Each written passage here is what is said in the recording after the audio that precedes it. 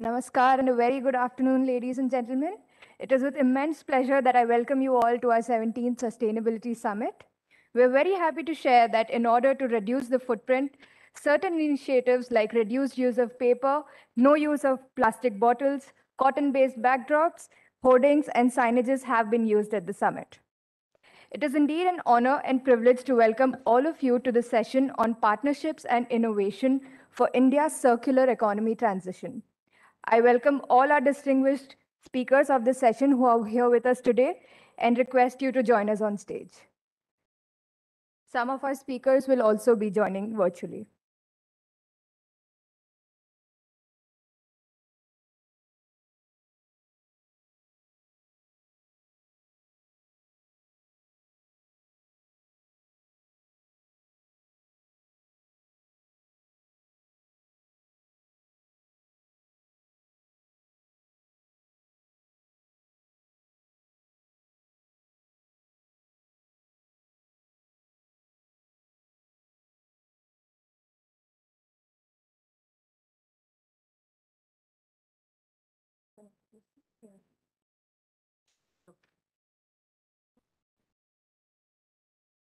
I now invite Dr. Nandini Kumar, consultant, CII-ITC Center of Excellence for Sustainable Development, to introduce the speakers. Thank you, Khyati. Welcome, everybody, and welcome to all our participants here sitting on the dais. I just want to start on a slightly philosophical note. We have a fairly good idea in terms of sustainability about where we need to be. Certainly, we can visualize something. It's certainly where we are not right now. But the question is, how do we get where we want to be? What steps will hasten progress on this journey, which will not cause unintended consequences, the same unintended consequences that landed us where we are today, and will allow contextualization so as to remain relevant and inclusive? As we struggle to reach the 2030 SDGs and with a huge planetary population, I think environmentalists, companies, everyone is seeking sustainable economic growth that neither increases raw material consumption and dependencies nor damages the environment. Pipe dream maybe, but we have to try. We have to begin somewhere. In 2021, Niti Aayog in India constituted 11 circular economy committees and entrusted line ministries with the task of developing action plans for their respective sectors. This transition is expected to meet the aim of productivity enhancement, opportunities for new businesses and jobs, and will be supported by active public policies covering regulations, extended producer responsibility frameworks, and innovation facilitation. The European Union and its 27 member states are early adopters of circular economy and resource efficiency. We're often told that the Indian system with its 27 or 28 states is similar to that of the European Union, what with a huge diversity in culture and language. The European Union has worked towards helping and encouraging its global partners to do the same in light of national circumstances and capacities. So, given the interconnected nature of the global economy, which has come to us so vividly in the last 2 years with geopolitical changes, with the COVID pandemic, the transition we know is going to require collaborative approaches, public and private partnerships, enabling everyone to move forward. And I think the message of collaboration and cooperation has come forth very, very strongly over the last 2 years. I'd like to invite Dr. Michael Bucchi of the European Union. He's a counselor at the European Union delegation to India based in Delhi and leads a section responsible for dialogue and cooperation between the EU and India. Before he joined this delegation, Dr. Bucchi worked in Jakarta, holding similar responsibilities for the EU, Indonesia, and ASEAN. He holds a PhD and an engineering degree from the French National School for Forest and Water Management. He says that he's a forester, but actually he knows much more about other things than just forestry. Dr. Bucchi, please. Thank you very much, Nandini. Good afternoon, ladies and gentlemen. Namaskar. I'm very delighted to be given a second opportunity to address the Sustainability Summit. I'm very grateful to CII and to the Center of Excellence for Sustainable Development, as well as to my dear colleagues, in particular Dr. Rachna Arora in GIZ, who's working very closely with us. We just had our project steering committee yesterday afternoon, and it's one of the dearest projects to me. Indeed, I'm not a circularity expert. I'm more an enthusiast of circular economy. I was trained as a forester, but when you come to India, you realize the amazing potential that there is to grow a circular economy with an Indian flavor, with Indian learnings. And that's what I want to talk about today. I'm very glad the companies sent a representative to us today, because in the session we had this morning, I was very frustrated that we talk about plastics and how much plastic is too much or enough plastics, but we don't talk enough about all the alternative material products and services that have to replace the bad parts of the plastic economy. So now we have an opportunity to do so. We were just discussing about crockery that you can eat and many products that can be substituted. So that's an occasion to talk about it. More broadly, I'm not here to talk to you about what we do in Europe. We have an excellent website, and I'm sure you can all figure out on Google and the europa.eu website everything we do. We have a range of policies and action plans on the various sectors. But what I would like to draw your attention to is what is in a partnership, what are the conditions for a partnership to emerge, especially between the EU and Indian private sector. I'll start by stating the obvious, that we live in an interconnected and globalized world. So we know that in order for India or EU to transition to a circular economy, it cannot just do so by itself. We need to develop peer learning, investment, technology transfer, and supply chains that are able to connect to each other. We therefore need to co-innovate and revisit those solutions that have been developed on one side or the other, so that they also make sense in the other side. It is equally obvious, I believe, that any circular economy solution or any sustainability solution for that matter have to make economic sense in order to be lasting. Given the diversity and heterogeneity of approaches, we need to develop a good matchmaking between the local needs and the capacities and the technologies that is felt appropriate at a given point in the transition. To say it more simply, we cannot just transpose one-to-one the products, the policies, the standards that we have developed for the European business and consumer in a European context. And that's not our objective. We, of course, would like our businesses to come and grow in India and participate to the Indian transition to circular economy. Some of the partners to this very summit have been relatively successful in doing so. This morning, we had Her Excellency Cecilia Ercom, who's the ambassador for sustainable business from Sweden. And Sweden, if you look at its weight in the EU GDP, is about 3 or 4%. But in India, 10% of the EU companies that are active and growing in India are Swedish. And one could say, well, they can afford to be green because they are successful. My message is they are successful because they have managed to become green on time, because they have anticipated changes in the landscape, in the economic landscape.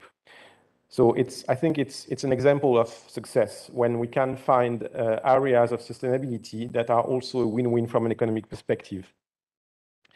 And by that, I'm not implying that we are just trying to adapt our wisdom to India. I think it goes very much both ways. India driven, forged, I would say, by necessities and century of wisdom as a flourishing repair economy, for instance. I'm very impressed that things that I would have to discard in Europe, I can go to a Nehru Place and I can get repaired in a very small shop in a very small corner that is like nearly impossible to find, but yet everything can be fixed in India. And in Europe, we are still struggling to try and reinvent that repair economy. The same could be said about reverse logistics. It's not called reverse logistics in India, maybe, but it has been happening for centuries probably, and it works very well. The problem is that it's very hard to track. It doesn't fit into an Excel spreadsheet, but it works. So the question is really how can we extract the value knowledge that is into that and make it work with this philosophy of circular economy that we are sharing between EU and India. In Europe, we've learned that resource and energy efficiency, emphasis on energy at the time, are more than just a thin coat of green paint.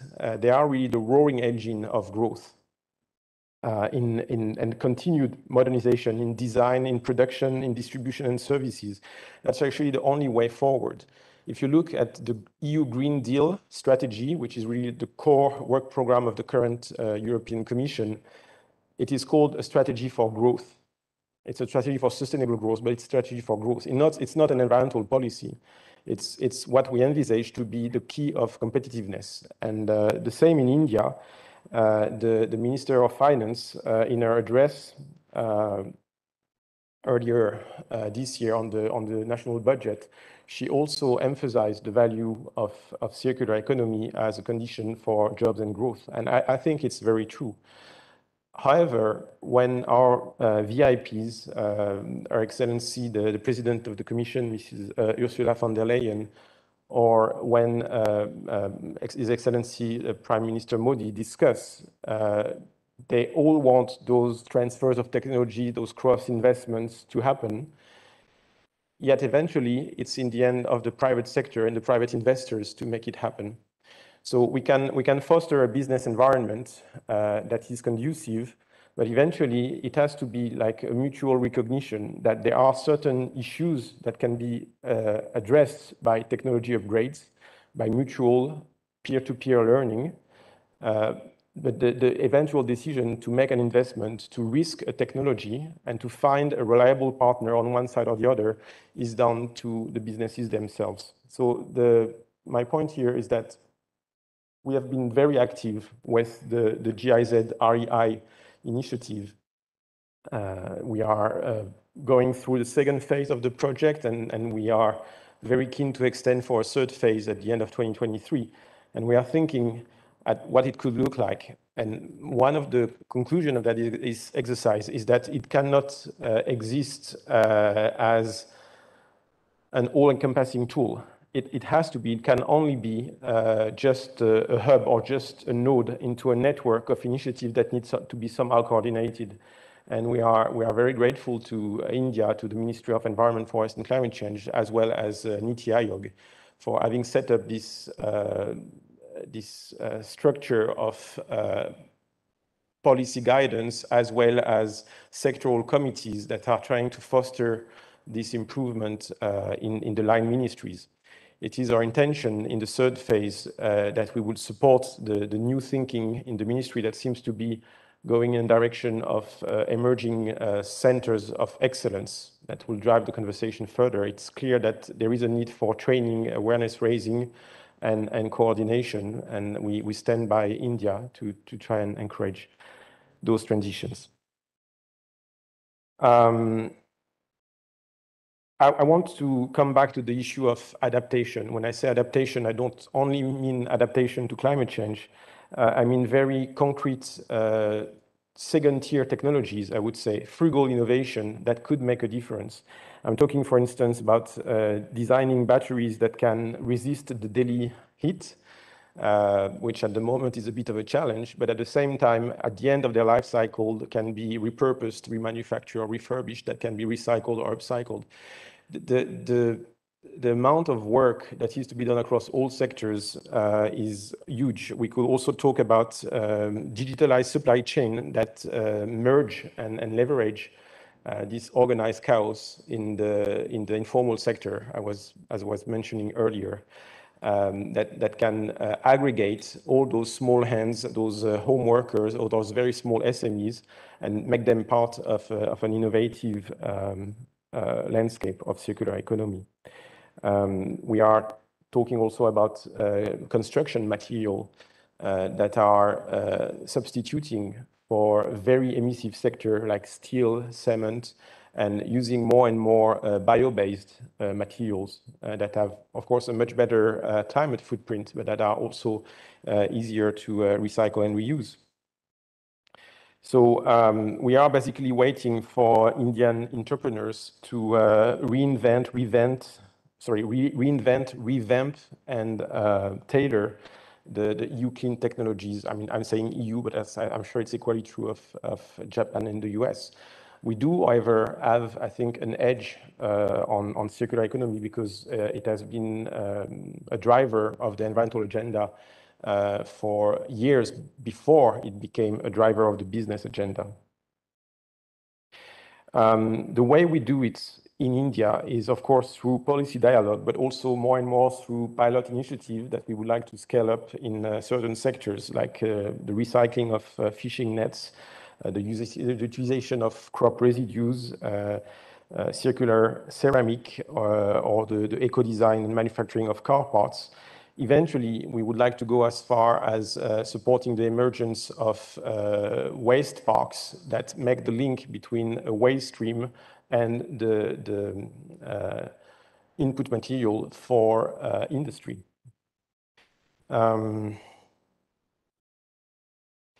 We are just the year before India takes the presidency of the G20.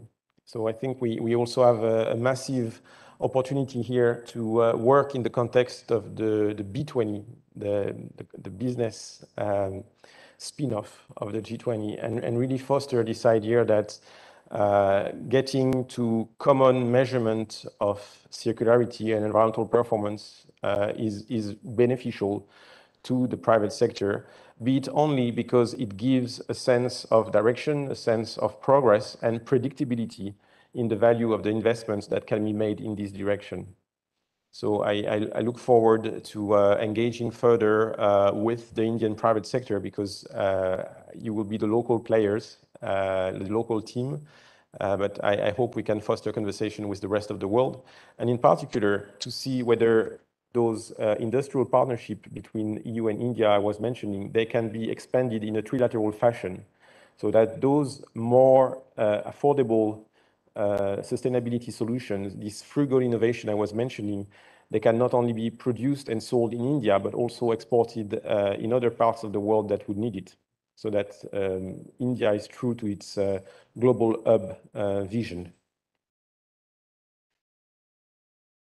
With that, I would like to conclude. As I said, I'm not far from it an expert in circular economy, so I'm just here to learn.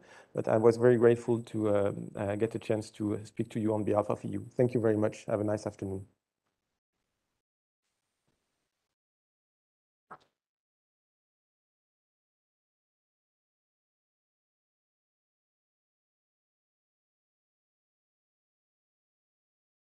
Thank you, Dr. Bukhi, for that. I'd like to invite Rachna Arora now to please talk about the EU states mapping study. Rachna is an old friend of CII. She works as a team leader in the resource efficiency project of GIZ, whose German translation I will not attempt. She's also team leader on the GIZ Circular Economy Solutions project to prevent marine litter, financed by the German Ministry of Environment, Nature Conservation. She's been working with GIZ for the last 13 years, doing lots of bilateral projects with the European Commission, and has supported the Government of India on policy formulation and its implementation. She has a doctoral degree in environmental chemistry from IIT Roorkee and has been part of interdepartmental committees set up by Niti Aayog. She has worked with the government on the resource efficiency strategy and is on the Research and Development Committee set up by the MEIT, Ministry on Waste Management. Welcome, Rachna.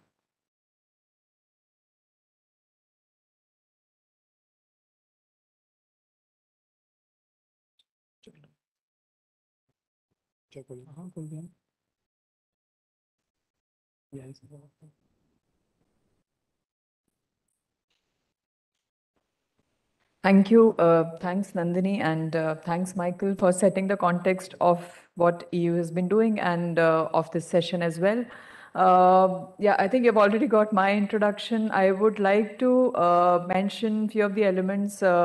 As Nandini mentioned, we have been friends of CII. This entire project, EU Resource Efficiency Initiative, is actually a very, very dynamic, a very engaging consortium where CII is also one of the members. GIZ is the lead of this entire project. And of course, we have Terry and Adelphi as our partners. So I think that's there, plus the direction that we get from the EU. I think that's how we have been kind of running into the second phase of this project, and also happy to hear Michael announcing that there would be a third phase of this project too. As the project, the title also defines, we are a project who is trying to delve deeper into the entire issues of resource efficiency, circular economy. And this entire engagement started way back in 2016, wherein, like in terms of the dialogues, but of course we got it commissioned in 17. The entire discussion at that point in the Indian government was largely around resource efficiency, and of course circular economy as a term wasn't that used into the government setups. But if now, and Nandini announced 11 committees, if you actually pick up any of the government policy starting from February this year onwards, they have 3 legislations which the Ministry of Environment specifically brought out, largely EPR-led, but they all focus not only just end of life, but also talk about the relevance of upstream changes and how eco-design, circular economy is a key context to even these policies which are coming in. And of course, these 11 committees, the momentum that Niti Aayog brought on by getting these ministries to take action is really something which is driving a lot of transition process. And from the EU side, with the Circular Economy Action Plan, there are lessons, there are experiences, and of course, the last 2 years of COVID has also given a lot of at least understanding on both sides that we need resilience, we need partnerships which can actually be nurtured, and you can actually have a better, stronger engagement. So some of the elements we'll try and kind of talk about. To begin with, just to set the context of in 2017 to 2020, there was a lot of discussion, baseline studies, assessment, sectoral focus, which we have been doing with Niti Aayog and Ministry of Environment as our key counterparts. But then, of course, there was a stronger realization on both sides, the Indian as well as the European side, to actually have a stronger alignment, a partnership. And this is one of the historic kind of agreements, a joint declaration. Michael also mentioned about it, resource efficiency and circular economy, which was signed in July 2020 by the heads of the states on both sides. And I think this has actually set the context of how we actually are going deeper into this entire engagement in the phase of the project that we are currently implementing. A lot of it actually nudges towards bilateral policy dialogues. And I think this is what different member states, and we'll kind of present some of it. The EU member states active in India, of course, have from the EU side the Circular Economy Action Plan, plus their actions that they do in their own countries. But when it comes to India, a lot of action is happening. So it's also action happening bilaterally with the government there as well. But how do you actually strengthen this is the entire cooperation with this joint declaration.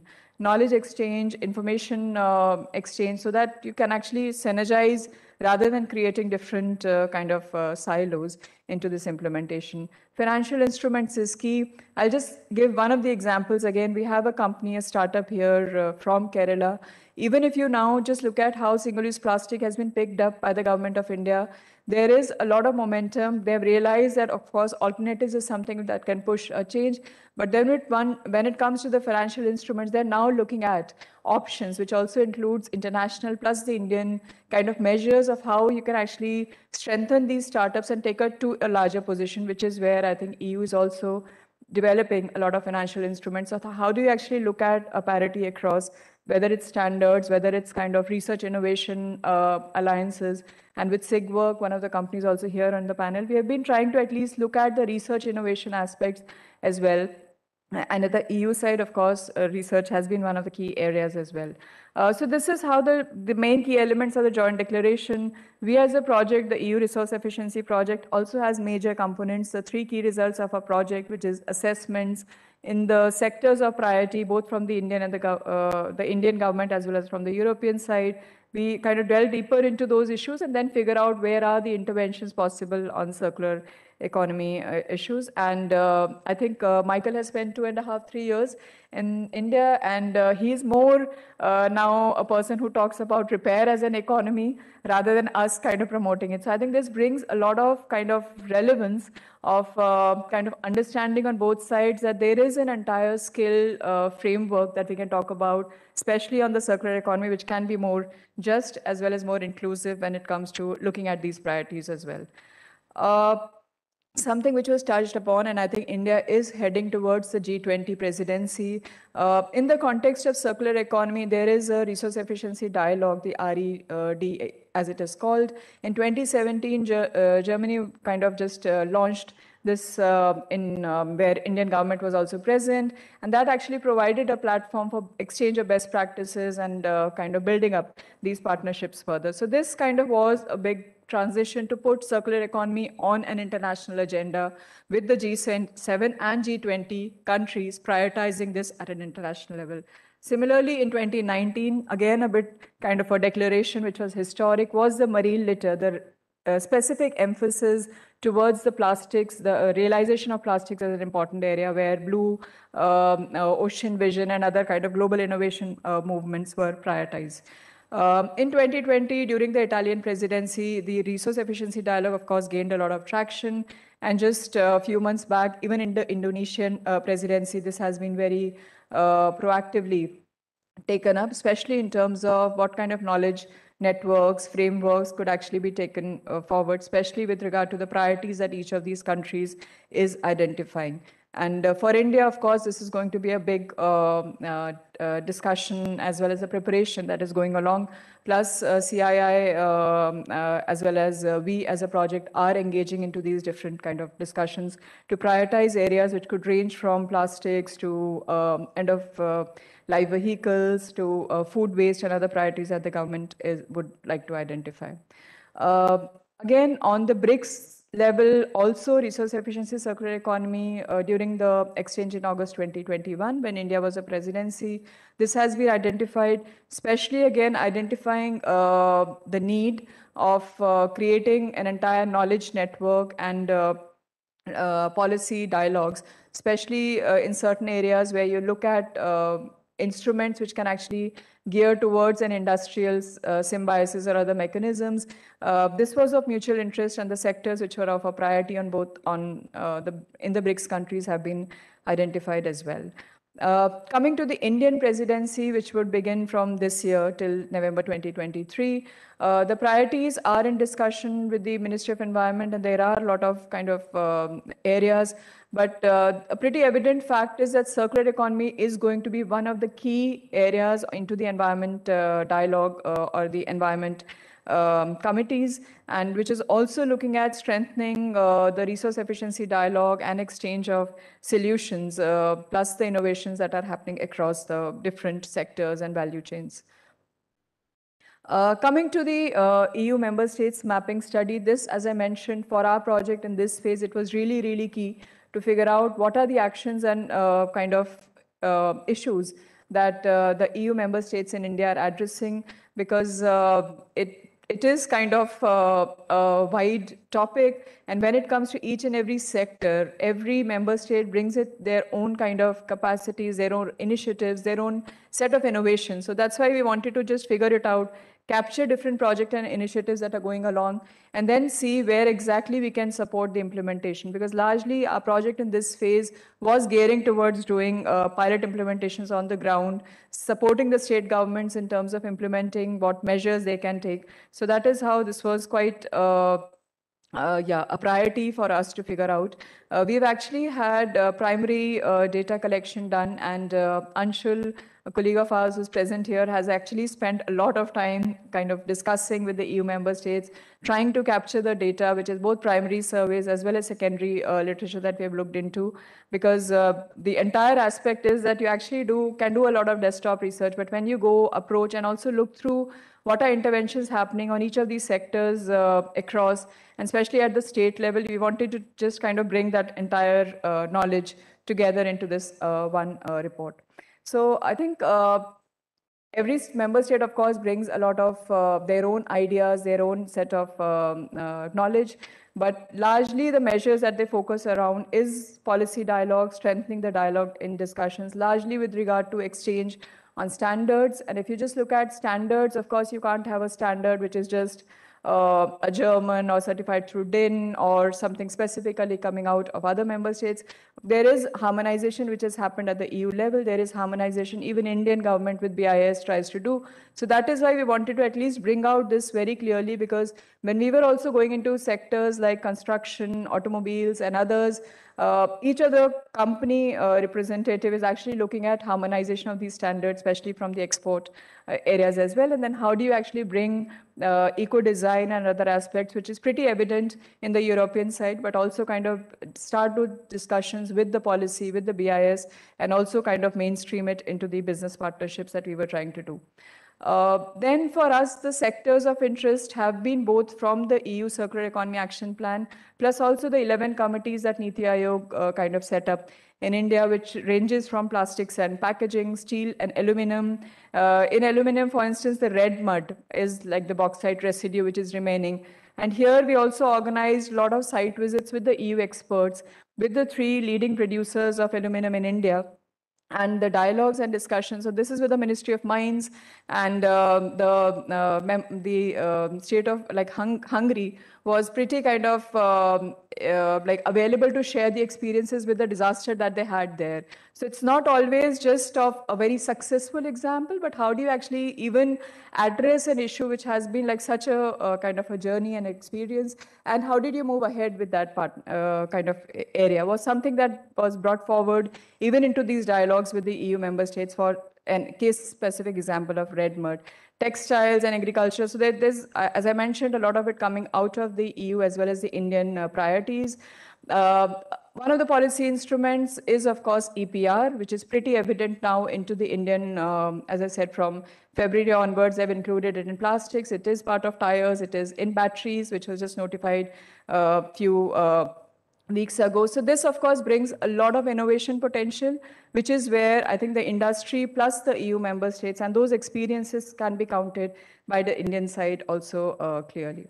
So just again summarizing what are the potential areas of collaboration as we see, and of course this is not the exhaustive list, but still looking at strategies, regulations and standards and eco-labeling. This has also been identified by the Indian side as an area of exchange. Eco-design and repair. On repair, Michael already mentioned, we have learnings on both sides to be exchanged because of course there are different ways of how we count on repair, and there are certain examples of also when we are doing repair cafes in our project in certain cities. Waste management, logistics, of course, this is a big priority for India as well. Sustainable manufacturing for MSME, low carbon, and as I mentioned, automobile sector, the automobile component manufacturing industry is looking at exchange there as well, and then other areas are, of course, mentioned here as well. Coming to some of these, and as I said, this is not exhaustive. This is just one, because just to keep the time also in this, we just kind of refer to one of the main MOU or cooperation that the few of the member states are having in India, specifically related to RENC. So Finland and India, for instance, have a cooperation on environment, which is focusing largely on air, water pollution, waste management, promotion of circular economy, and low carbon solutions as well. Similarly, coming to Netherlands, it also has a MOU with the state, which is the state of Maharashtra, on sustainable manufacturing, circular economy, waste management, and cleanup of rivers. And we, of course, had something during the last week on the International Coastal Cleanup Day as well. In 2020, Denmark and India have an MOU on green technologies and geographical indications. San, one of the representative here from the EU company, would also share her experiences, but of course, this is also coming from Denmark or I think maybe Netherlands. Yeah, sorry. Then Slovenia and India in 2019 had a technical cooperation on standardization specifically, and this also kind of focus areas is on resource efficiency, which is internationally accepted standards. 2013, like way back, Spain and India actually have, in terms of research and innovation, a long-driven engagement. And the fund on innovation is actually looking at research and technology development, but also looking at clean tech, IoT, digitalization, and sustainable development largely. Sweden and India, Michael already mentioned one of this, but still on sustainable urban development, also there's a long kind of a process and engagement that they have around sustainable urban planning, integrated solid waste management, and sustainable transport, water and sanitation management. Again, the Indo-Nordic project, which comprises of Denmark, Sweden, Finland, Iceland, and Norway. This is actually a showcase on Nordic research-based innovations, and they have a joint research collaboration between the cities of Pune and Bangalore. Germany, of course, is pretty active also on this space on circular economy initiatives, and GIZ has been one of the key implementing agencies on behalf of the German government. One of the initiatives mentioned here is the marine litter project, which we are implementing together with the Ministry of Environment and also with Ministry of Housing, which is the city part of the marine litter prevention. Largely looking at EPR and innovative solutions and work with the state governments in key areas of interest. Similarly, on textile, the German government has DPP, which is a development partnership funds to support the not just the German companies, but also some of the Indian companies have got the DPP funding as well to implement projects on behalf of the German ministry, which is the BMZ. And this example is just of the textile project, just to say that we are kind of active in different areas as well, looking at textile to textile recycling. Similarly, Netherlands has a Biomass India setup, which is looking at setting up a biomass upcycling center on utilization of agricultural residue, the example that you will just hear. Ragbag is also a Netherlands company looking at fashionable bags and all. Similarly, French company Veolia is pretty active across the many states. One example is with the Delhi Jal Board in terms of reusing and utilizing the wastewater. Sweden also started with a pilot project in 2019 from the National Agricultural Food Biotechnology Institute. So just trying to see the entire domain of projects that are happening and which is also on the similar topics like air pollution and utilization of the resources, the bioresidue into a product. Finnish company River Recycle and VTT is actually implementing a project in Mumbai on cleanup of plastic litter. Similarly, Hungary and India, I also already mentioned about their active engagement on applied research and development, and also utilizing a lot of these pulverization or value-added products into the tire industry, which is now one of the policies that Indian government has also brought out in this year. Just the last slide on potential areas. Of course, there's a lot collaboration opportunities which are possible. We are also trying to figure out areas where we can do. Just one example, and of course, these partnerships range not just with the EU member states, they also look at EU companies, also look at a closer partnership between Indian companies and the European companies as well. So we are pretty active in 2 states, Goa as well as Rajasthan, and of course from the national level as well. But still in these 2 states, we have a buy-in. We are working with the state government to implement a resource efficiency strategy, which we released in 2020. Now the topics here range from tourism to marine litter to plastics to innovation and solution, setting up like a lot of these startups. Also, and circularity in industrial areas has been kind of a key request from the state government.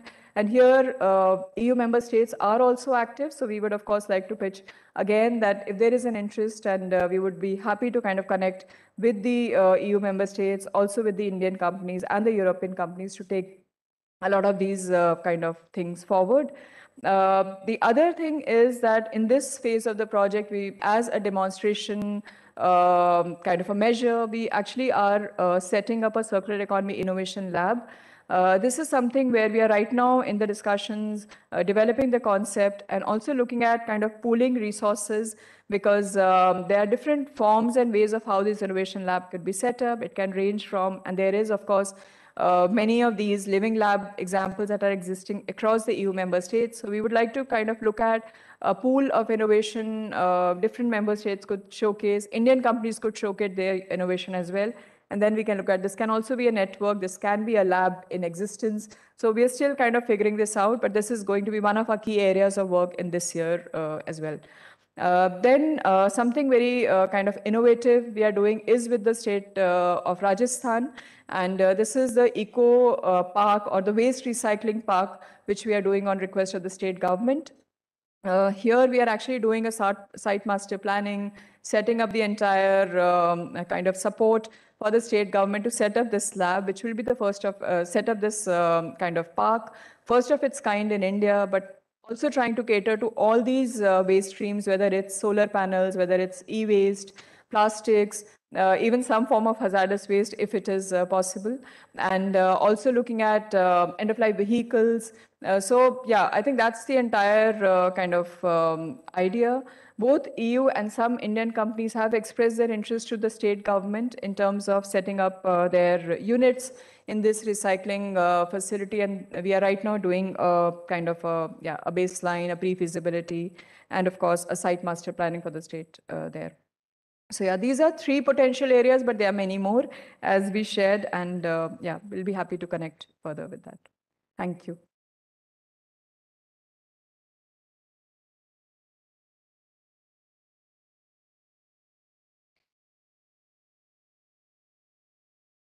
Thank you, Rachna. Thank you so much for that. I think something that emerges quite powerfully from this presentation is the fact that the term circular economy, which often gets is understood synonymously with recycling. You tend to hear of examples of people saying that, oh, we've already got a circular economy. In practice, we're already recycling. But I think what this demonstrates is that circular economy is way, way more than recycling. And one of the very important principles embedded in a circular economy are business models. And that brings me nicely to the topic of the second part of this session. The speakers we have over here are not just distinguished people, but they are people who are very tightly bound to on-ground work in the area of circular economy, whether they call it circular economy or not. They are part of new business models. They are part of using what we might call waste, but it's no longer trendy to call waste waste, but it's also not sensible to call it waste because the connotations are all negative. So you will hear from these speakers one by one about a little bit about the work that they're doing. I will request them to introduce their work briefly, and then I'd like to ask them some questions about it.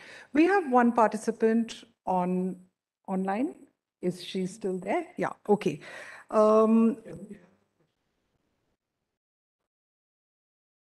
May I request you to hold on, please? The lady is out of India right now, or is she in India? She's outside. So I think it would be, let's allow her to speak if that's okay with you. So the lady is waiting. She's waiting to speak. She's outside the country. So yeah, if that's okay with you, just, yeah, okay. So the video we're about to show you right now is about Ecor's work in South India using agricultural residue to make panels for construction. And San Carrier is the founder and director of the Material Innovation Center. She dreams the future into being and anticipates a world in which nature and technology merge. San builds inspiring, purposeful businesses. Working towards this systemic change via responsible production and consumption, she aligns her business concepts and visions with the principles of the circular economy. She facilitates disruptive technology startups, governmental bodies, public organizations, and multinational companies to co-develop materials innovation and large-scale commercial success through her growth strategy, which she calls ecosystem development. Her circular business models have proven to outcompete the traditional linear approach. So may I request you to play the video and then we'll ask San a couple of questions.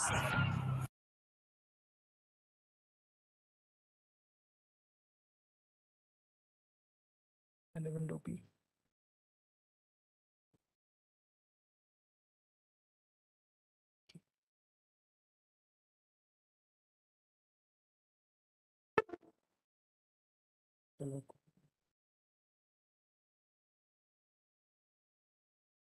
Hold on.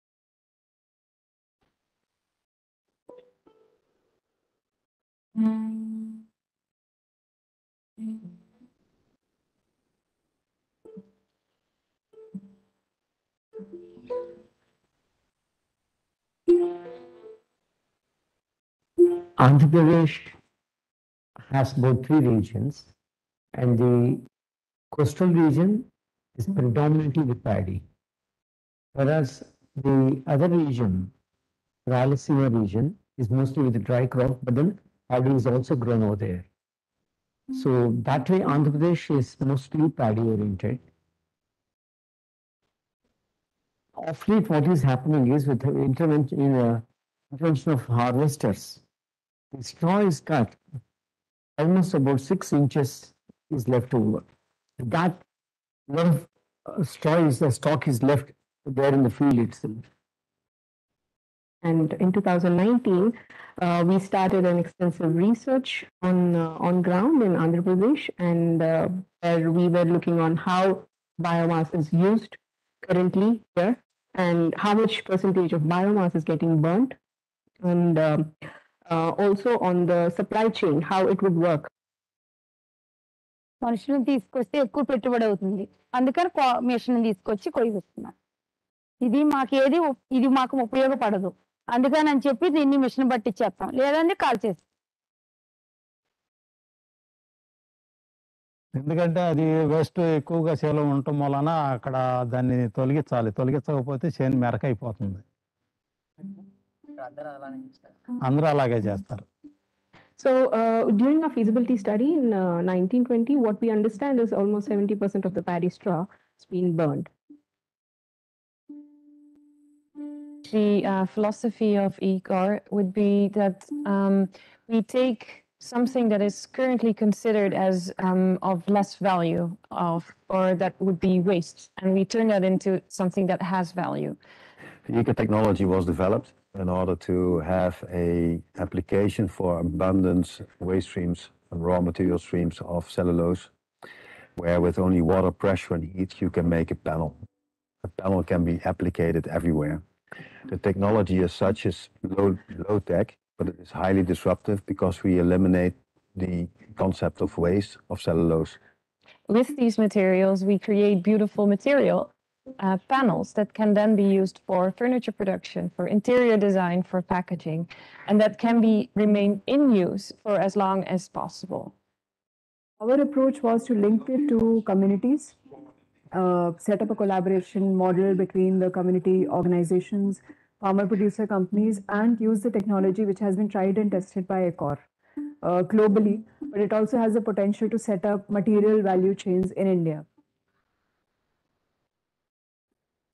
So we don't want to build a massive facility where then, like in a traditional linear manner, we want to have small upcycling facilities, enabling and empowering to make a material difference for the people which are working there.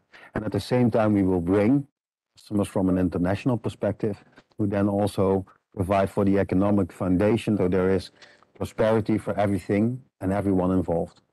Now, in this case, which is a bioresidue, the pricing is not an issue. The recognition of this material as a potential stream is very, very important. And what we're foundation, so there is prosperity for everything and everyone involved. Now, in this case, which is a bioresidue, the pricing is not an issue. The recognition of this material as a potential stream is very, very important. And what we're trying to, of course, establish is through behavioral change, through a lot of series of awareness dialogues, using a set of people who could actually bring out this change is, I think, going to bring a lot of change into the thinking process. I think farmer would be very willing. Only thing is that we'll have to make him understand what is happening around with the straw and what is going to be done and how it is going to be useful and how it is going to really bring in more source of income for him. The link between Ecor and the column is remarkable. So the effect that it would have is that we can create a field of positive energy that will actually is made by the material that we are working with. And actually, a lot of us are looking at India and the traditional wisdom of India on many aspects, on how you take care of your body, on how you are mindful of your diet, and how you have an interaction with nature. So we would be honored if the technology could also find a way into the India society and economy, such as the column also has had and has.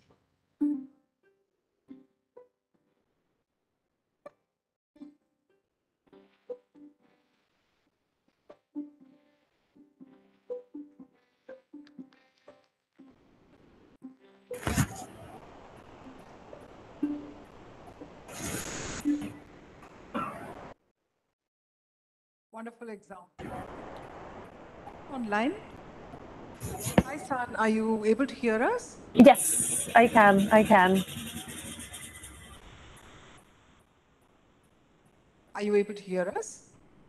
I can. I think there was a small delay on the line, but it should be okay now. Okay, if there's a slight delay, that's okay. I think we can manage. We can put the questions to you. Thank you so much. That was a lovely film, very simple and conveying the message really nicely. So I see that you're a practitioner who's doing this in India, but you're based in Europe, at least you were. You wanted to tackle the problem of agricultural waste residue and wanted to do something that would end up being useful to society and the community. What lessons did you learn about the importance of partnerships in this? Since that's what this session is about, what can we learn from you about the importance of partnerships? Well, first of all, thank you so much for having me. It's not easy to loop me in. I'm working from project location in Indonesia at the moment. So I'm very grateful that we can make this work. And I'm also very happy to see those project partners that are so important to the success of the project all gathered there. So I'm very happy to see you all. And I think that maybe from the video as well, it becomes clear that if you take away these project partners or the partnerships, all that is left is the technology. And the technology in itself will not save the world or find a way forwards for humankind. So what I have learned is that during the early years of my career, people didn't even understand, like, what is your job then? What are you doing? And I said, maybe I don't even know exactly, but what is needed is to be able to form a partnership on different levels so that that technology is embedded in a social structure, in a local culture, within the business model as well. And if we don't do that, then we will never be able to reach scale. So for me, the role of the partnership as a way to grow and scale such technologies, it's essential to get circular economy to a global stage. Yeah, I also see the point that you're making about once you embed this in the community, the chance of it working and staying, uh, of the model being sustainable are far greater. The chances are far, far greater.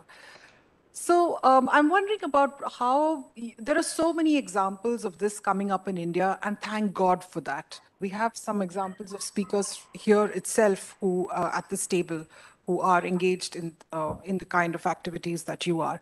But if you were to extrapolate this, how much do you think this is possible? How is it possible for this kind of used to spread throughout the world, or do you feel this is restricted to areas, maybe in India or South Asia or Africa, where people are much closer to agriculture? Do you see a future in which we are exporting construction panels made of biomass? So that's a really good question. And I am indeed very glad to see that this is popping up all over the world. So it's not just in one location and then maybe another remote location. It seems like there's something happening now in our collective consciousness that makes us pick up this approach to economies. What I use as a framework for the success of a circular economy is most of the time an action radius of, let's say, 300 kilometers. Because if you, for the sourcing of the material, but then also for the selling of the material, if you go broader than that, then the logistics and the impact of the logistics, so both in cost but also in ecological impact, they increase to such a degree that you can actually better set up another hub, so outside of that 300 kilometers. So what I see happening, whether it be in an agricultural context where we can use the agricultural residual streams, or in an urban context where we can use recycled textiles, for instance, as an effluent residual stream, with that 300 kilometer radius, we can actually scale. So to have many, many, many of these micro economies and thereby reach a global shift in how we drive our economies. Yeah, I think that makes sense. Staying local is at a life cycle level far more sustainable. Thank you so much, San. If I think we can move ahead to the other speakers now. I'd like to move to Mr. Manu Sharma, if I may. Yeah. Manu Sharma is the Chief Product Officer of Structure, STRAW, and brings with him more than 25 years of experience in working with different technologies. He's now looking at acoustic product development using sustainable materials. He comes from the school of thought that circularity and natural sources of raw materials are the key to enhancing performance of buildings and structures. He's worked with organizations such as Nikon and Bose in the past and is a firm believer of the interdisciplinary approach. He has an MTech degree in microwave electronics from the University of Delhi, and he's worked extensively abroad in Canada, the UK, Europe, Australia on materials and acoustics. Welcome, Mr. Sharma. Thank you very much.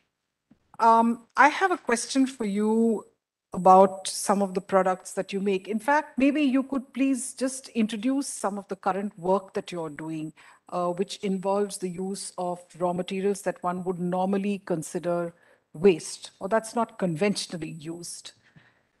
Well, I've been fortunate enough that my turn to speak has been in line with what San just mentioned. So the attempt that we are making here in India is not too different from what San does globally. It's in fact quite similar. We work on agricultural as well as animal residue to try and utilize the fiber, the power of the fiber that comes from agricultural residue and animal residue, and make construction material out of it. From the primary level of construction material derived, we further try and intervene with it at an engineering level so that the utility could further be enhanced for multitude of applications, not just it being a panel that goes to make a drywall, but value added by bringing in, as I said, engineering and intervention, primarily by introducing minor changes in geometry and fiber placement, and try and make it more adaptive, more result oriented, more useful, and extend the landscape of usability for, let's say, acoustics, for thermal insulation, as well as for, storage spaces where traditionally the challenge that was faced in storage spaces was to have some kind of an, control of ambient environment to try and ensure that, there is no fungus, no decomposing material there. So there is so much power in the basic fiber that we use, which comes from, the so-called untapped resource of straw fiber. Not many of us know that the fiber of straw has a unique property of fire retardancy because it has silica as a content in the natural fiber, and silica, by virtue of its chemical property, is fire retardant in itself. So for us to place it in a construction environment and enable it as a fire retardant material, we don't have to really do, we really don't have to do anything extra. It comes to it naturally. So we create that product, which is a fire retardant product. You could use it to make, as they say, dry walls or isolation walls. By bringing in a little bit of value addition, we make it more receptive for certain acoustic functions, likewise for insulation as well. So such is the power that goes into that material, which conventionally, I must say, was very well regarded in vernacular architecture. It had its, visibility, it had its utility, but for some reason, it got lost into oblivion. But here we are trying to make a sincere attempt to bring it to realization again, where we try and place it against the contemporaries of modern day world. And we have been successful in taking the message out to the larger audience and, making them realize the benefits of what the good old technology was all about, which somehow we lost in, transition of time. But it's about time that we bring it back to the fore and reap the benefits, because one, it gives you the performance that you need, and then yes, it secures the environment that we live in. Thank you. So that addresses part of this, the other question I wanted to ask you about the properties of the material that you make. What kinds of tests do you perform on them, or what do you do to ensure that they are fit for purpose? That's number one. And number two, I mean, one would assume that since your products are made of raw material that is biomass residue or agricultural residue or animal hair, as you mentioned to me earlier as we were talking, I'm wondering whether you build in an end-of-life approach also to this. Is it even necessary? Well, absolutely. Being a part of this ecosystem, usability, reusability, and reusability after reusability is something that we try and look into. The first part of the question about the durability of the product, I can say it with confidence, and I mean, we were never short of confidence on this, but to validate our confidence and belief in the product, we got it tested by, the designate labs who certify the standards of products to be used in built environment. And I'm very happy to share with all of you that we have cleared all the required benchmarks for it to be enabled and used as a product for regular construction industry. The second part of the question, which talks about the life cycle of the product, as I said, there is a reuse after the use, and then you could reuse it thereafter as well. So our product, after completing its first life cycle of placement and usage, can be, brought back to life again at a factory level. And just to add a small little bit to it, that we are working on certain other value-added features whereby instead of using standard bonding material, we are working on bioresidues, which will form the adhesives and will make this product as 100% biodegradable, hopefully, which would be the first of its kind globally. We are very close to it. We have done the trials, and hopefully, let's say in about 6 or 8 months from now, it will be out in the open for everybody to, use it. That's excellent. Thank you so much for this. It gives a good opening to go to our next speaker, or next entrepreneur rather, who is Mr. Vinay Balakrishnan. He's a postgraduate in geology with 25 years of experience and over in sales and administration, operations, etc. His last assignment was as CEO for a life insurance company based in Mauritius, but he resigned that job and came back to India to find an alternative solution for the massive air pollution during stubble burning. So India is a land where there's lots and lots of agricultural waste, which is wasted year on year. And he's worked on finding alternatives, eco-friendly and affordable products made from agri-waste. He was showing us a little while ago a plate that you can eat after eating in it. I didn't ask you about the calorific value, but never mind. This has resulted in the births of the brand that they call Tushan, which is a biodegradable alternative to single-use plastic using wheat bran or rice bran. Vinay, tell us something about your product, please. Good evening, everybody. And thanks to CII and EU for giving this opportunity. First of all, as Nandini said, we are using wheat bran or rice bran, which is currently wasted.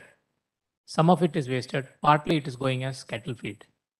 So how we use it is, roughly for example, for a 1 kilogram wheat is milled, roughly 20% goes as bran. So this bran, some part is being used as cattle feed, but majority is either burned or thrown into sea or a lake. So what we done is we have taken this waste, rice bran or a wheat bran, and what we have done is we have converted it into tableware, which is made from wheat bran first. And basically what we have done is we have made plates, which is, since it is made from edible wheat bran, after finishing your meal, if you want, you can taste your plate also. That is the concept. So it's a single-use product. So after use, I'm not asking everybody to eat the plate, but at least you can give it as cattle feed. You can give it to your hen or cock or something. It's a poultry feed. You can throw it to any lake. It's a fish feed. Or you throw it in a tree, near a tree, and put some water. It's an organic manure. It's a 100% biodegradable product, and it totally biodegrades in less than 30 days. So this is a product which we have developed in connection with a premier research laboratory in India, CSIR. It's a Government of India laboratory.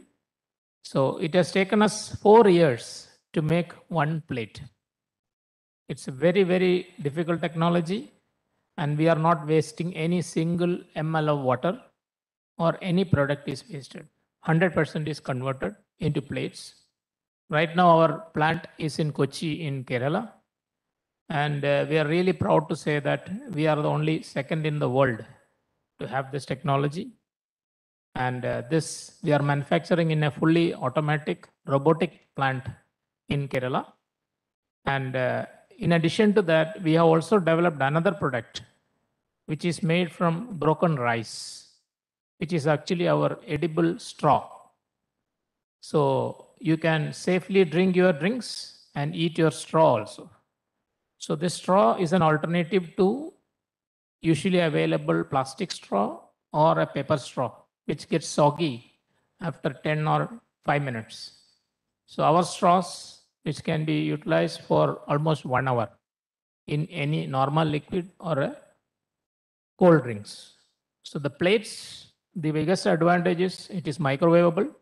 It can withstand temperature from -10 to 140 degrees temperature. And it can hold liquid content up to 1 hour. This is one of the major advantages. Now we are going ahead to manufacture our cutlery ranges also shortly. So it will be our fork, knife, spoon, takeaway containers, as well as cups. It's coming on the way. Thank you. Oh, okay. So 2 questions for you. One was, in the past, as you developed this, what was the largest, most significant, most troublesome technical challenge you faced? And going ahead, what is the most significant challenge you expect to face? The most difficult part was the technology. Because, as I said earlier, there was only one company in the world which was doing it earlier, which was not in India, but outside. So when we tried to develop this technology, I was not knowing, I'm not an engineer, I'm not a businessman. Out of passion, we started this. So when we started a design, the Premier Research Institute, CSIR, was in touch with us. We funded the project from our own money. It took almost 1.5 years of hard research to make one plate by CSIR. So I was very, very particular that we should not use any water for wastage or any harm to the environment. So no plastic, nothing to be done. So this was the most technical difficulty what we faced, because any product when we use mix with water, there is going to be a water wastage. So I am proud to say that we are not wasting even a one drop of water in this technology. That's why it took us 4 years to develop this technology. So this is one of the technological challenges we had. Somehow we have overcome that. Now coming to the second part, which of course what we are facing is the scalability issue. We have the plant, we have the machinery, we have the technology, we have the process. Now our products has to reach the entire globe. Actually, this is a global product. It's not only for India. This is for the entire world. So if a scalability can be done, this product can be sold at the same rate as plastic or any other product, which will be affordable to the common man. And this will ultimately result in reducing the single-use plastic or a paper or any kind of reusable or a single-use product available in the market. So I am definitely looking for that day where it can be scaled up so that it will reach the entire mass. And a similar product, if available anywhere in the world also, I think we can look at customizing to produce it locally at any country in the world. This is what we plan to do it. Thank you. Thank you so much. I believe you also have some samples of your products. So maybe after this session, we can take a look at those. Yeah, I have brought some samples just to show everybody. It's Yeah. available here. I can show it. Thank you very much. Thank you.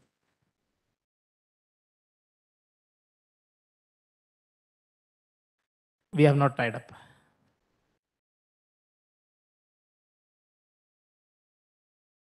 Yes. Thank you. Dr. Budhe is our next speaker. He is the founder and chief managing director of BioCare India, which manufactures biotechnology-based inputs to organic agriculture. He has a master's in environmental sciences and a doctorate degree also in environmental sciences, is that right? From the University of Nagpur. Please tell us a little bit about your work, Dr. Budhe. Thank you, Nandini, and thank you, CII, to have me here. So as a student of environmental science, the waste material always fascinated me, and particularly from the region where we come from. It's a majorly power generating area of Maharashtra. And one of the major pollutants from the thermal power station is a fly ash. And I always felt that the fly ash has immense potential to be used in agriculture. And that's how we started our quest for utilizing fly ash into agriculture through a lot of experiments through vermicomposting, composting. But to see that through composting, we cannot mix more than 20% of fly ash into the composting. Then we started thinking that why not use fly ash as in soil conditioner, because traditionally in agriculture, liming, gypsum are used for soil conditioning, which ultimately generate a lot of CO2 and greenhouse gases. And we felt that if we are able to use fly ash as a soil conditioner, because there are a lot of properties in the fly ash which can really act as a soil conditioner, because it reduces the bulk density, it changes the physical structure of the soil, and thus changes the microbial activity in the soil. So that's how we started building up a soil conditioner based on fly ash. Now we add a lot of biostimulant to it to enhance the root growth and other activities of this product is available in the market in the brand name of BioSeal. Since last 15 years, we have been using this product. And we roughly consume 50,000 tons of fly ash as in soil conditioner every year. This is well accepted product in central India now. And fortunately, with a lot of persuasions with National Standard for Organic Produce, this has also got a certification as a product to be used for organic agriculture. So, so this is our story of our product development so far. We had done the extensive study of this material at ICR laboratories, and we could find out that 25 to 30% of the yield parameter growth are there by using this particular product alone with the conventional fertilization doses. So it makes a fantastic study case for an investor to be upcycled as in soil conditioner, where it is also giving more growth to the agriculture side. So Right. that's our basic work. So a question I have for you here is again two-faced. One is about the scaling up of this. What is the current capacity that you have, and do you expect that to change over the years? And the second is, from my understanding of the composition of fly ash, how do you deal with things like the heavy metals and some of those components in this? You have certifications, of course. But the question is right. So if you really look at the complete analysis of fly ash, the micronutrients which are present, or the heavy metals which are present there in the fly ash, are actually used as a product in agriculture as in micronutrient.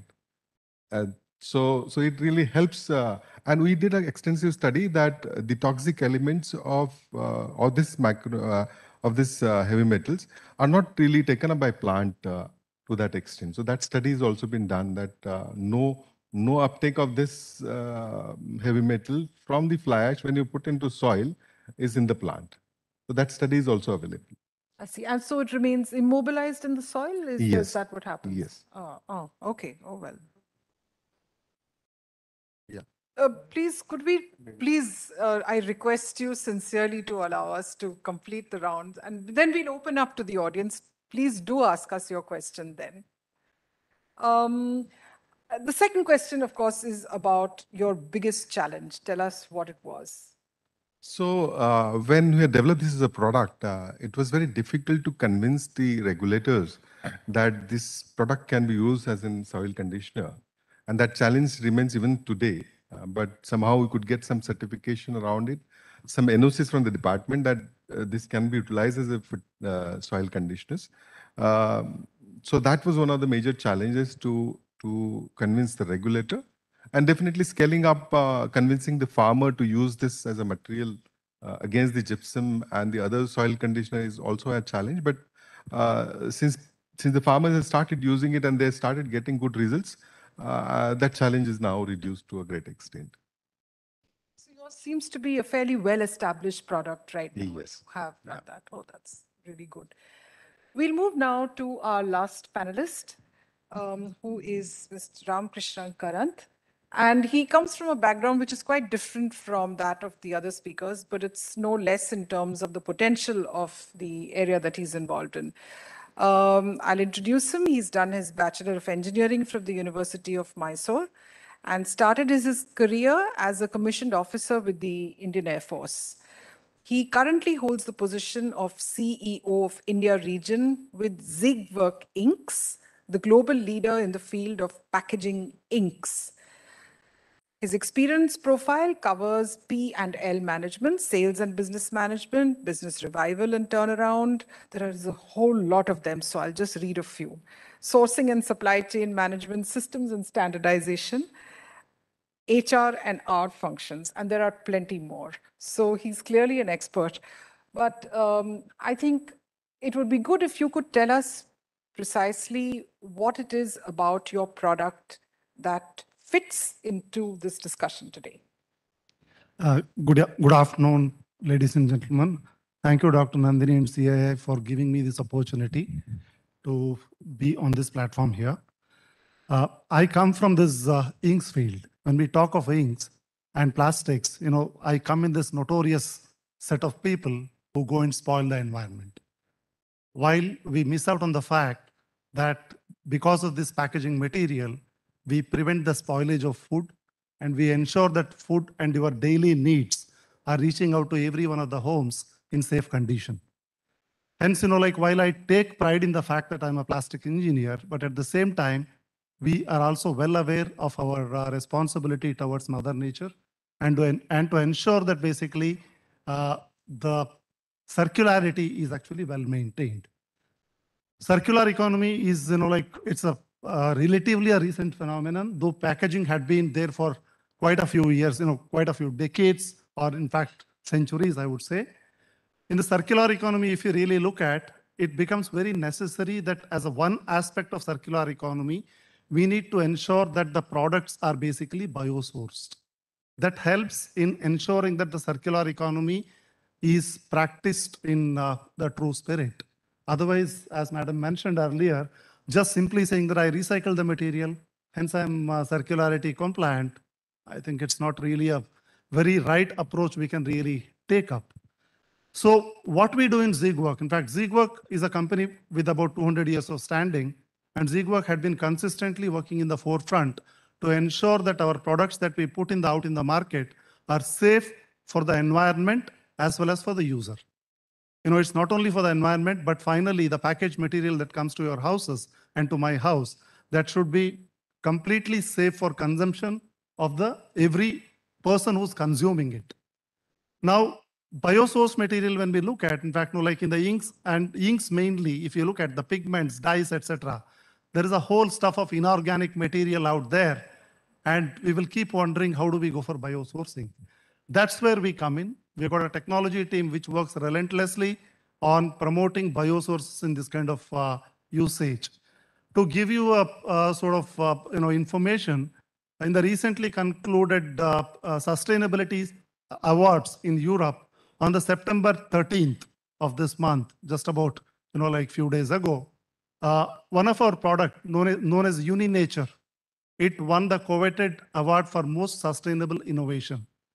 This UniNature product by itself, this ink, has got a sort of the biosource material, bio content, bio-renewable content of more than 50% in it. Whereas the contemporary other solutions, it has got about 7 to 8%, whereas this particular material has got 50% biosourced material, bio-renewable material in it. This is one of it. While doing this, always we think that when you go for a solution like this, invariably the performance drops. Whereas here in this particular case, we have established that the performance of this material is significantly superior to the contemporary material, other material in the market, one thing. Second thing is the VOCs, the volatile organic compounds, which are generated by this material is absolutely, in fact, it's well in control. And it's much superior to the rest of the material, which are equivalent material, which are used in the market. This is one aspect. Similarly, in various other ink systems even, we use biosourced material right up to, in fact, like renewable material, right up to about 40, 50, 70%. Recently in India itself, we took a call that we will move out of mineral oil-based inks. In the offset inks, when you look at conventional inks, you use extensive quantity of mineral oil as one of the component. Now, mineral oil comes from basically non-sustainable source. It's a fossilized material, whereas we replaced it completely with vegetable oils. With vegetable oil usage, this conventional offset ink, the biosource material or bio-renewable content, it goes up right up to 70% from the standard of around 20 to 30% otherwise. So these are the kind of efforts which we are continuously, in fact, working on. Apart from this one, there are things like, like bioethanol for solvent-based inks. This is another aspect which we're working on. Now, like all this stuff, what we are working, only we working on it is one aspect which we continuously do. But I think it's very necessary to educate the society as well as the consumers and the industry. That's where we work very closely with the brand owners. We work very closely with packaging companies. We go and tell them actually what are the developments we are doing and how we can really help them in their quest to become a circular economy company, and how we can really support them to ensure that the biosourced material are maximized, bio-renewable content is maximized in ink. But on the other hand, if you look at, the inks are actually a very small portion of the total packaging content. Very, very small portion. Hence, that's where we work out that not only we work on the ink, but we help our customers and brand owners to become circular in nature, like circular economy, how they can really get in. On this aspect, the couple of things that we are doing is, one is going for mono-material instead of laminates. Laminates, it's very difficult to recycle. When you go for mono-material, recycling becomes much easier. That's first thing. The second thing, paperization. If you look at the standard soap wrappers, they used to come in a composite of polyester and paper or BOPP and paper. That's where we have worked with a couple of multinationals, one brand owner and one converter, with them to convert this one into a monomaterial with paper, with a suitable ink coating and a protective coating on the inner side. So hence, with this one, the paper itself is much easily sort of, you can put it into the circular economy compared with the plastic. So these are all the various aspects which we work on. A long way to go still. Plastics, if you really look at, be it not only in India, in any of the countries, the kind of plastic waste that ends up in the marine life and with the water bodies, it's very, very huge. That's where we need to really get into the circularity in the right way. The next step, what we are developing currently is on de-inking. If you do the de-inking, then the circularity really becomes much more better. Today we don't find actually plastic bottles here, but the plastic bottle wrapper, which is on the top of it, if you put it into the recycling, the color actually spoils the output of the recycled granules. If you get into a recycling, then like what, like in European countries, in certain countries, even the recycled plastics, there is a clearance for reusing it in the plastic bottles. Whereas in India also, the ambitious targets are already set in that we should really go for this kind of circularity. This is a field we are working on, but long way to go. Resource efficiency, also there is quite a few things what we can really do on. And we are working closely with the converters as well as brand owners in this direction. Thank you. There's a question I wanted to ask you, particularly as part of the India Plastics Pact, we come into touch with a lot of recyclers who mention that the inks and dyes that, as you also alluded to, during the recycling process, leak out into or dissolve in the water and discolor the final granules. You did mention that you all are dealing with this kind of thing, but is there any plan to completely tackle this to a degree, like 100%, so that it never causes a problem? Yeah, that's what I was coming to. When we say the de-inking concept, this in the de-inking concept, what happens is basically you got actually a sort of, there's a whole lot of technology involved with that one. With this one, what you're doing is you are able to remove the ink completely from the printed surface, be it on a label, be it on a carton, or be it on a surface printed monomaterial plastic wrappers. You can de-ink it completely. After the de-inking, in fact, it's in a sort of a closed kind of loop. You do the de-inking process. At the end of the de-inking process, you are able to take out the complete colored portion out. Hence, you are left with the original plastic granules or plastic material, which can be put into the recycling completely. On the other side, for the recycling even, when you look at, it's very necessary that you eliminate the chlorides. If you don't eliminate the chlorides once again in the recycling process, it can be harmful for the people who are doing the recycling as well as for environment. This is the second aspect what we are working on. We have already got a solution which we are actually sort of working with the kind of a couple of pilot studies right now, whereby we are eliminating the chlorides completely from the ink. So this kind of stuff, when we do it, color as well as chloride, and anyway, heavy metals, we do not really use at all as of now. So with this kind of stuff, in fact, we are able to say that the products, whatever we put out in the market, even at the end of the life cycle, they remain safe. Because finally, the inks, whatever is removed from this one, obviously it gets into, like a kind of very small quantity of sludge, which gets into a kind of compacting and disposal eventually. But the majority, tons and tons, millions of tons of material, which is actually ending up as pollutant right now, we can really work to minimize and eliminate this one to a very great extent. Thank you very much. I think thank you so much to all the panelists for your very, very engaging descriptions of the work that you do. I think there were questions from the audience, so maybe we could spend a little time on those. Yes, please go ahead. If there's a mic, could someone kindly pass it on to him? Oh, well.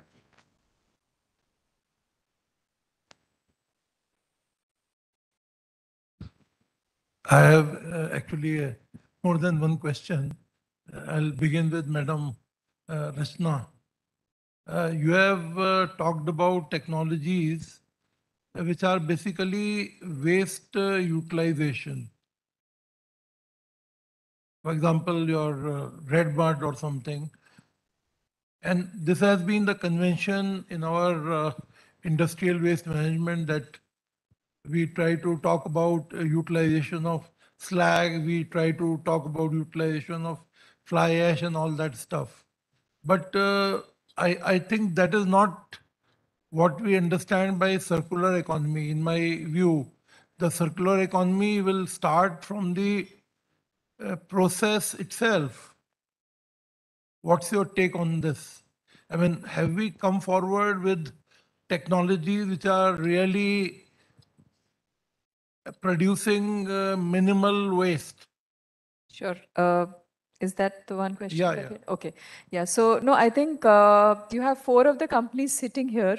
And of course, their products and the waste or the resource that No, they're I'm utilizing is generally, ranging I mean, of across. course, in their case, it is some kind of waste utilization. Exactly. For example, we talk about steel making, we talk of aluminum making, or hundreds of other larger industries. I'm talking about that. Sure. So, the circular economy will make exactly. the technology That is what I right was from beginning process. I have, of course, not gone into the definition of what circular economy means for India as well as in the EU. But some of the examples, and they range from across the different sectors. We have not touched all of them. But I completely agree to your point. And I think just one quick kind of reflection. If you look at steel or if you look at aluminum, there are strategies which the Indian government and those sectoral ministries have put forward on their action plans. They are not only just on utilizing waste, but they're also driving across the sector of areas that they can do scientific research and also kind of bringing out elements which are not just end of pipe. Also in terms of utilizing a lot of this, so end of life vehicles and that entire kind of a process is there as one of the action plans which is included in the Ministry of Steel as well as Ministry of Mines. So there is a lot of it to be done, but of course, end of life is not the only solution. It's a long way. And we have 4 of these examples which are here as well, which I think clearly bring it out. I'll come to Dr. Buddhe. I just wanted to know, because conventionally people believe that the fly ash coming out from the thermal power plants, even that is going out of the chimneys, is going to harm the agriculture. That has been the convention. It is the Now, truth also. what is it in the fly ash that you consider good? So your statement is right. No, your statement is right. Once this fly ash is put in the air, it is not of use to agriculture, because in the flower, when the fly ash sets into the flowering stage, it hampers the pollination, and it disturbs the whole fruit cycle. So I am talking about giving this particular soil conditioner in the soil itself. Anything, any material as a fly ash which is coming on the plant will not only affect the flowering and fruiting stage, or also the making it too long.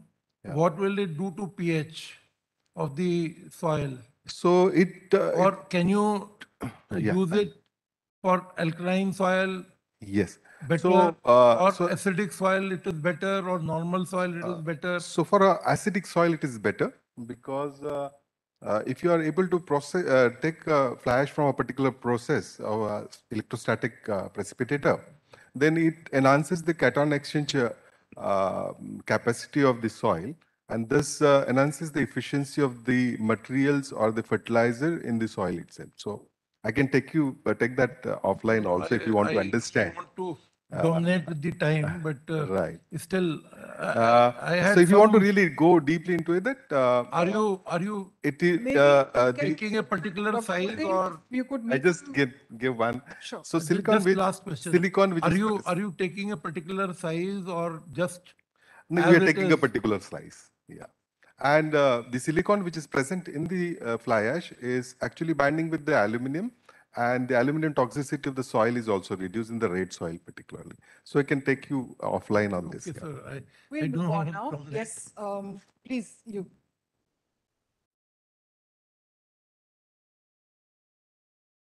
Is there technology? Could you please indicate who you're addressing your question to. My question is general, anybody could.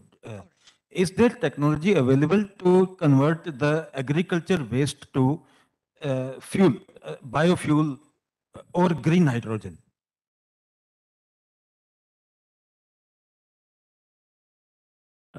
Let me address this question in a more fundamental way. Every problem has a solution and every question has an answer. It's just a question of how efficient is the process of translating that question to an answer. So for the moment, to answer your question, is there a technology available? Yes. However, the process part, which brings in efficiency element of bringing out the content that you want to out of agricultural waste is still being deliberated. It's still being worked upon. The derivatives at present day process are not really affordable. Hence, it's work in progress.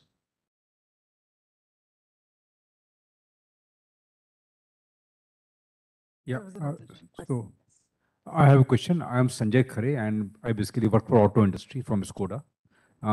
In Europe, particularly, there's a lot of focus right now for automotive materials which should become bio-based. We are going in a big way, moving from plastics to recycled plastics. Particularly, they have used coffee beans for dyeing the seeds and all. So is there some development happening in that direction? Because it's got a lot of potential. It's a very big industry.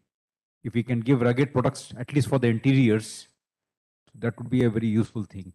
So, question to you, Nandini, or to any one of you. Okay. Yeah, no, definitely there's a lot of innovation on that space happening. And even when we are working with ACMA, which is the automobile component manufacturing industry, they also see changes happening. At least there is a demand, and that is how they translate it to their tier 1, tier 2 suppliers as well. Many a times this demand is also to be driven by the OEMs, like how and that ways I think, so it's kind of it just depends of how huge is this potential, how can you drive the entire industry, plus also especially addressing the point of standards. What kind of materials are available, how much of that is standardized, and how can companies take it up. So we have played some of that role, at least making those information available, creating an access to those companies, at least the Indian companies with a tie-up to European companies. But I think still it needs to come up in a if there is some specific link or somewhere available, I can connect to my global team on this topic because they are very aggressively working on these topics. Yes, please. And then after that, the lady at the back, yeah? Hi, this is Piyush Sharma from Manikaran Power. I'm a part of strategy team. So the question is to Mr. Suhas. Your product compared to biomanure, it is compared to biomanure, which is coming out from the biogas plants or the CBG plants. It is better or it is equivalent? So there are certain aspect of soil conditioning which is done by the fly ash, and there is certain aspect of the conditioning which has been done by the manure side.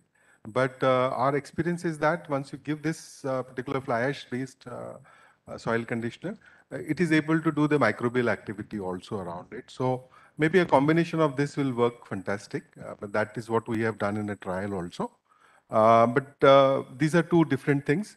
Whereas manuring is a very conventional thing, using fly ash as in soil conditioner is itself is a new concept, and it reduces a lot of pollution related issue in the thermal power station vicinity. Yes, please.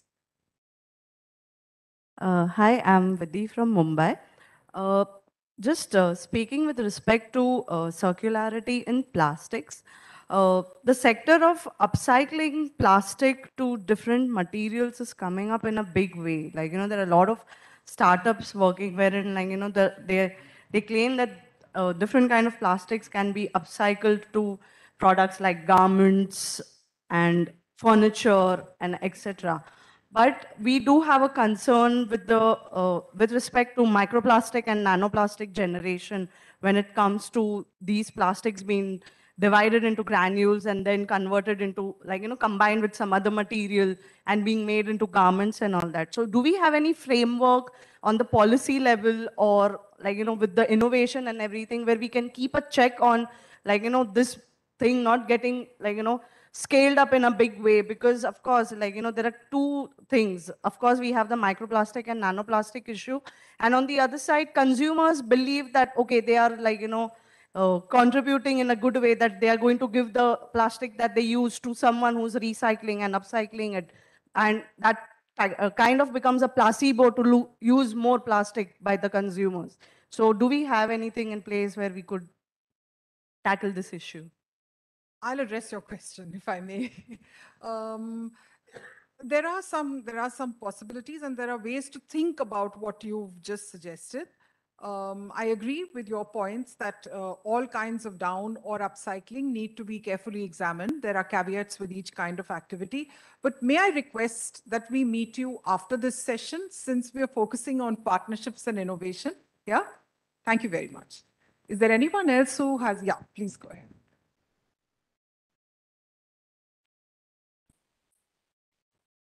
I'm Mangesh Gupte from Action Alliance for Recycling Beverage Cartons, particularly the paper-based beverage cartons across India for food and beverage industry. This question is for SIGWork, although this is a bit of technical question related to the innovation. First thing is congratulations for your Packaging Europe Sustainability Award. The de-inking process which you mentioned, the Polycirc, I think, Polycirc or something of that kind you have named it. Is it applicable for the inks of the uninature kind, or they are applicable for the currently prevailing fossil-based inks? Applicability for the, what is I couldn't hear you. De-inking process, which you mentioned. De-inking, yeah.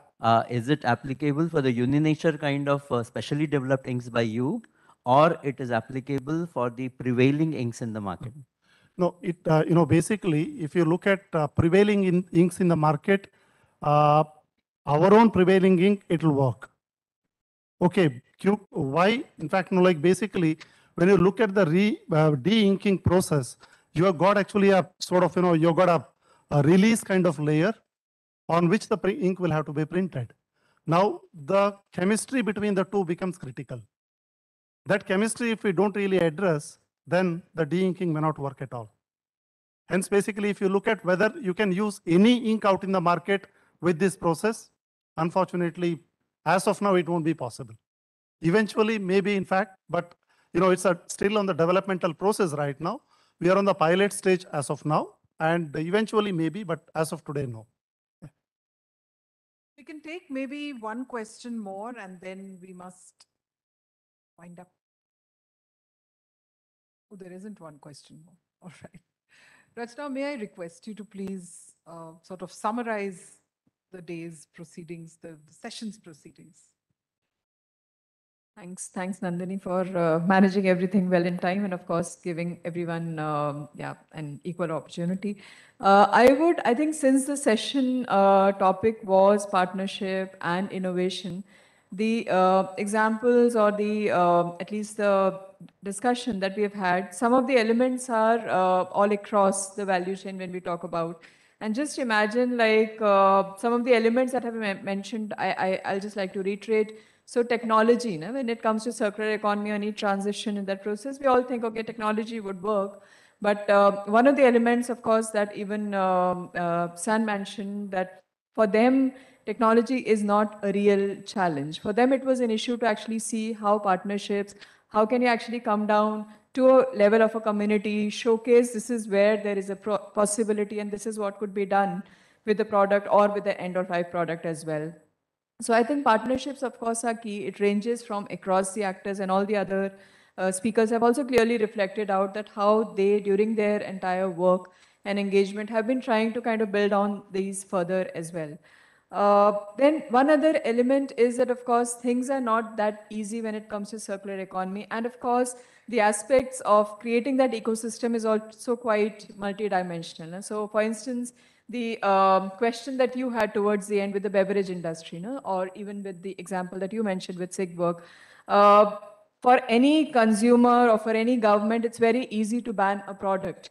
But when you really have to think about a scale, and I think all the companies present here are actually talking about what are the issues that they have gone through, where technology was one of it, but the other point was how do you actually set up something which is at that scale that can bring a transition, and even starting on the material specific, the innovations that have gone into starting with this entire de-inking process, or even with yours on straw culture, even with structure as well.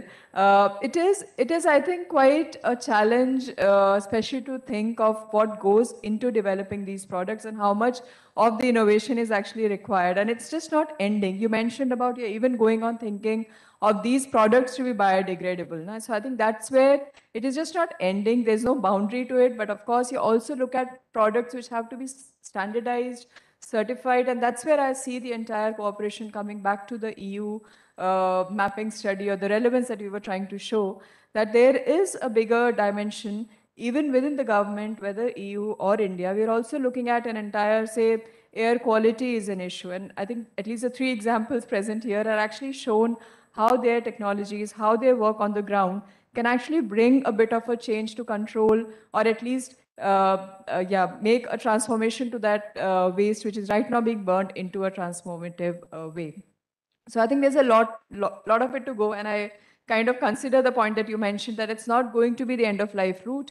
There is a lot of elements required, especially to kind of consider these changes, which is design change.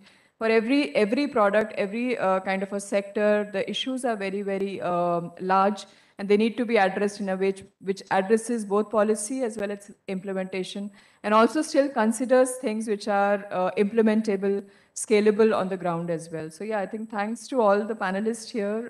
It was really interesting, at least for us, to take some of the messages and see how we can still as a project try to support some of these solutions to scale up and build up further partnerships as well. So yeah, thanks. Thanks, Rachna. I'll give it to Michael for the final word. Okay, thank you very much, and I'll try and be brief. I feel a bit shy to take the floor again after real experts and real practitioners have shown very illustrative experience. But from my policy making or policy dialogue perspective, the point I would like to make is that you can see that the lack of innovation is hampering partnership, or the lack of established partnership is hampering co-innovation between companies in India, in Europe, or between Europe and India. I think what this session illustrates is that the partnership is by and through and for innovation. I think that's really when we try and address problems on both sides, and when we try to adapt one solution to a different context, that the good ideas crop up. The second point I wanted to do is that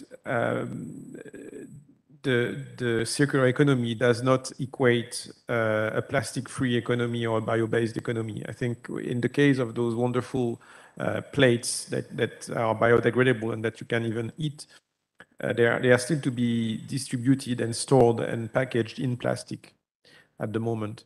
And I think that's a fact, that there are certain convenience in the plastic economy that have not fully yet translated in those products, and we still need both. And I think that's a good illustration.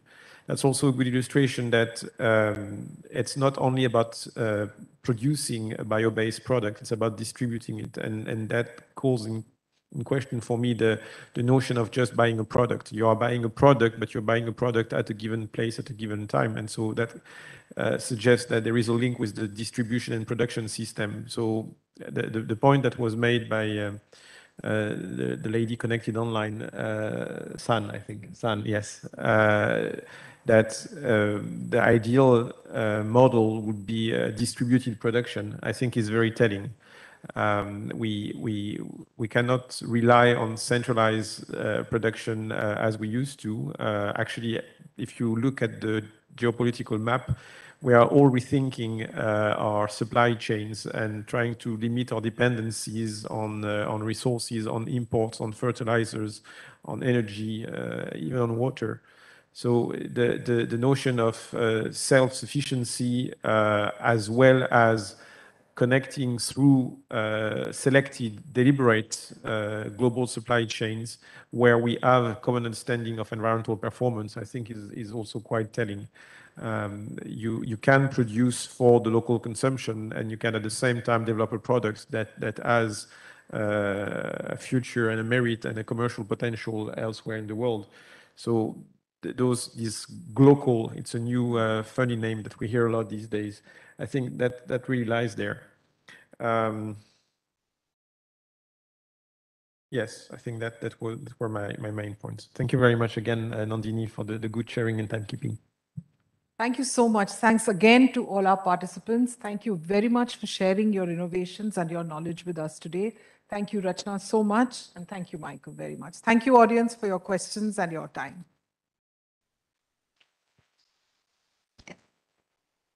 Thank you, everyone. May I request all the speakers to gather for a group photograph?